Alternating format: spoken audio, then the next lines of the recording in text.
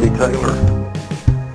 I don't know where you people come from. I don't know if you test your products, your quantity of your products. Your products are very delicious. Love your sausage for 30-something years, but I can't take and feed a family of 5 on a little 12-ounce roll of sausage.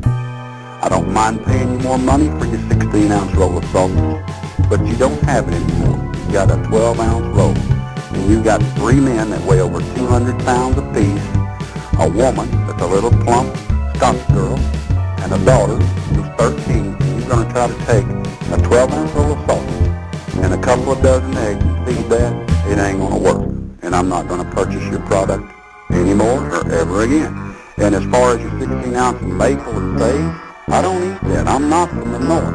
I'm a Texas man. Jimmy Dean sausage is for southern people to eat with the breakfast, with the fried eggs and the T-bone steaks.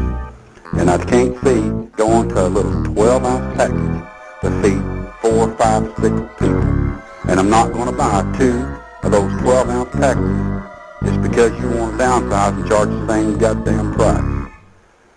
I'd sure like a reply, and I'd sure like you to go back to your 16-ounce package on your regular sausage, because I'm not going to buy it otherwise ever again. I'll just have my own damn sausage made like I used to 30-something years ago. It's not as tasty as yours is, but it'll work.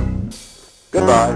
One little 12-ounce goddamn roll of sausage is supposed to feed your brother, me, and you 600 pounds of men, at least. You get my point? And the 2 girls, and they put it in that fucking pussy roll of sausage. Son of a bitch.